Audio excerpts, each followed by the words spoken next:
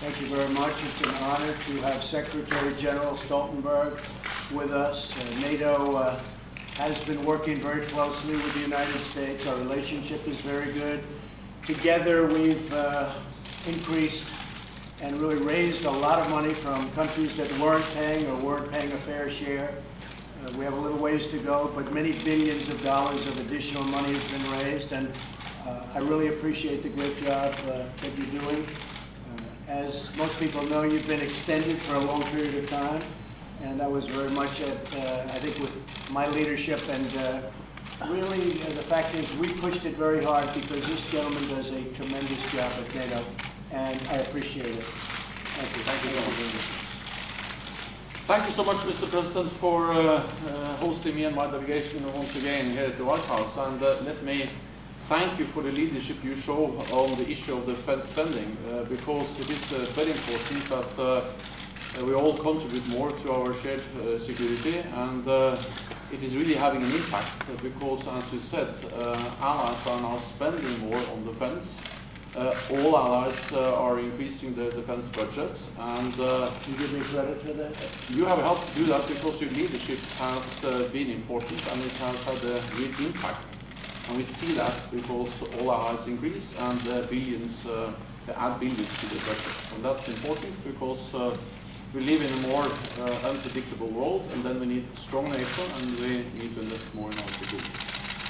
Thank you very much for doing this. Thank you. Mr. President, North Korea. Nothing has changed on North Korea that we know of. We have not been told anything, and if it does, that's fine. If it doesn't, I think we'll probably have a very successful meeting. But we have not been told anything. We're just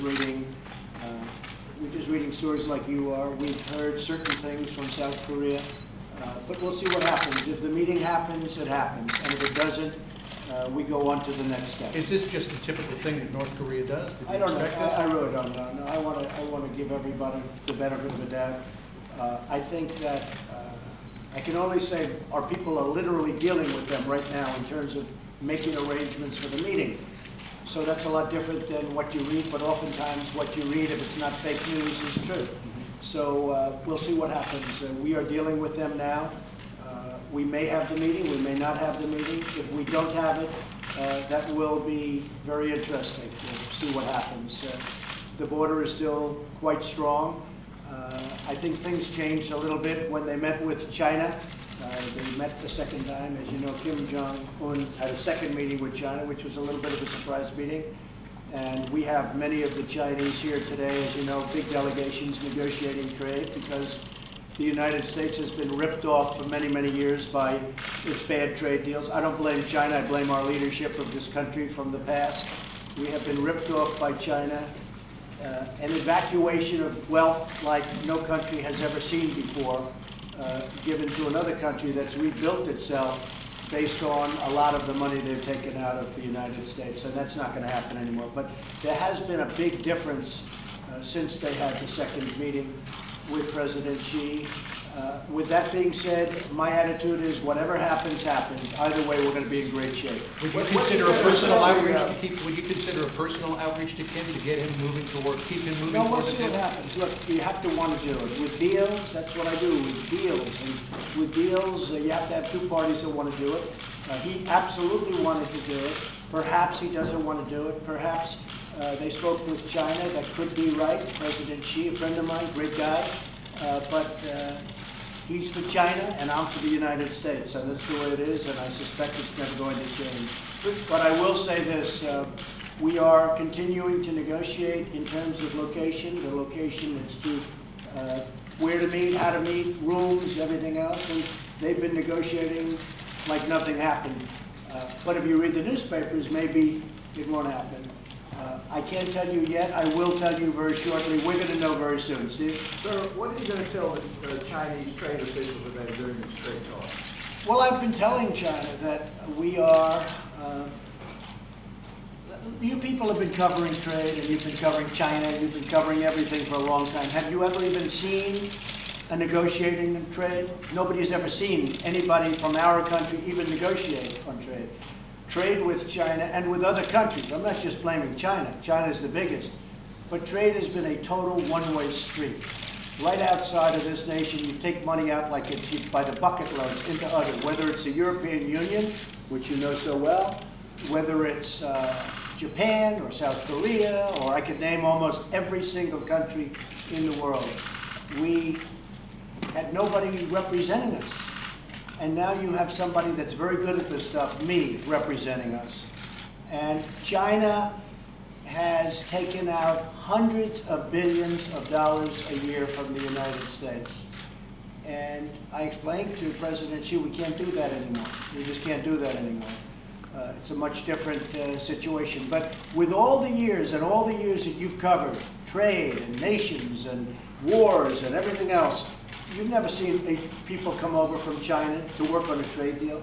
Now, will that be successful? I tend to doubt it. The reason I doubt it is because China's become very spoiled.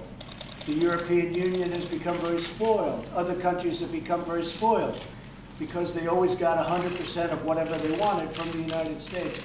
But we can't allow that to happen anymore. We're an incredible country. We have incredible potential. The potential we have is incredible. But we lost $800 billion on trade last year, if you add it all up, of which China was around the $500 billion mark. So we lost $800 billion. Can you believe that? Is that an amazing thing to even think about? We lost $800 billion on trade. We're not going to be doing that anymore. And just to follow up, sir, what's happening with ZTE? Are you going to lift the ban on ZTE was a company that I spoke to with President Xi. He asked me if I'd take a look at that because it was very harmful to them in terms of their jobs and probably other things, and I certainly said I would. He asked me to do it, and I would do that. I would certainly had a great respect. I like him. He likes me. We have a great relationship. He asked me if I'd look at ZTE. Don't forget, it was my administration, with my full knowledge, that put very, very strong clamps on ZTE. It wasn't anybody else. It wasn't President Obama. It wasn't President Bush. It was me. I put very strong clamps on ZTE. They did very bad things to our country. They did very bad things to our economy.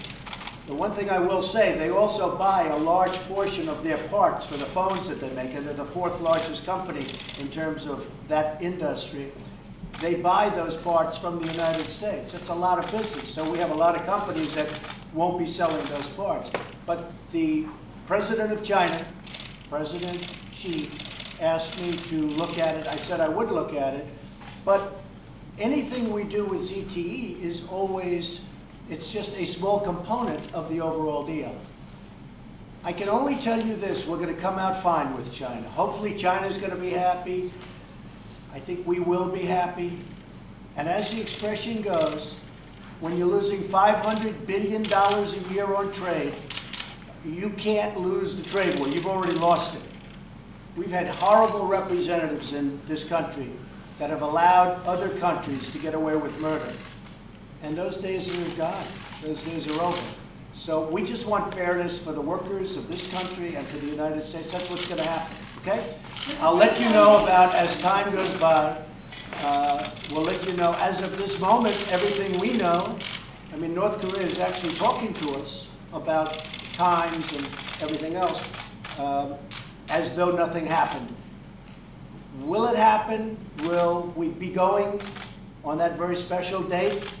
And can some great things happen? You know, we're going to be looking at it very soon. Yes? They seem to get annoyed by a comment that Ambassador Bolton made about the Libya model of denuclearization. Well, the Libyan model isn't a model that we have at all when we're thinking of North Korea. In Libya, we decimated that country. That country was decimated. There was no deal to keep Gaddafi. The Libyan model that was mentioned was a much different deal. This would be with Kim Jong-un, something where he'd be there, he'd be in his country, he'd be running his country. His country would be very rich. His people are tremendously industrious. If you look at South Korea, this would be really a South Korean model in terms of their industry, in terms of what they do. They're hardworking, incredible people. But the Libyan model was a much different model. We decimated that country. We never said to Gaddafi, oh, we're going to give you protection. We're going to give you military strength. We're going to give you all of these things. We went in and decimated him. And we did the same thing with Iraq. Now, whether or not we should have, I could tell you I was against it from the beginning, because look what we have right now. We've spent $7 trillion. Can you believe that? $7 trillion in the Middle East. Right out the window. You might as well throw the money right out the window. And we've done a lot of infrastructure. We just had airports approved. You saw that. A lot of things are happening. But we spent $7 trillion in the Middle East. And look where we are right now. It's pretty sad. But the model, if you look at that model with Gaddafi, that was a total decimation. We went in there to beat him. Now, that model would take place if we don't make a deal, most likely. But if we make a deal, I think Kim Jong-un is going to be very, very happy. I really believe he's going to be very happy. But this is just the opposite. And I think when John Bolton made that statement, he was talking about if we're going to be having a problem, because we cannot let that country have nukes. We just can't do it. So that's the way it went. Mr. President, If you look at, again, you look at Syria, that was a total decimation. Yes, Jim? well, what security guarantees are you willing to Well, give I'm to willing North to Korea do, in terms we're of willing to keeping do a the lot, region? and he's willing to, I think, do a lot also. And I think we'll actually have a good relationship, assuming we have the meeting and assuming something comes of it. And he'll get protections that will be very strong. Syria never had protections. If you look at Syria, or if you look anywhere around the Middle East, you look at Iraq, you look at Libya. With Libya, certainly they didn't have protection. They had the exact opposite. Reduced troop That was absolute decimation, and that's what we planned to do, and that's what we did. Reduced U.S. troop levels a possibility in South Korea? Well, I'm not going to talk about that. We're going to say that he will have very adequate protection, and we'll see how it all turns out. I think the best thing he could ever do is to make a deal. I have a feeling, however, that for various reasons, maybe including trade, because they've never had this problem before, China has never had this problem with us, it could very well be that he's influencing Kim Jong-un. We'll see what happens. Meaning the president of China, President Xi, could be influencing Kim Jong-un. But we'll see. That's just, look, if you remember, a few weeks ago, all of a sudden, out of nowhere, Kim Jong-un went to China to say hello again, a second time, to President Xi. I think they were dedicating an aircraft carrier paid for largely by the United States. Thank you very much, everybody.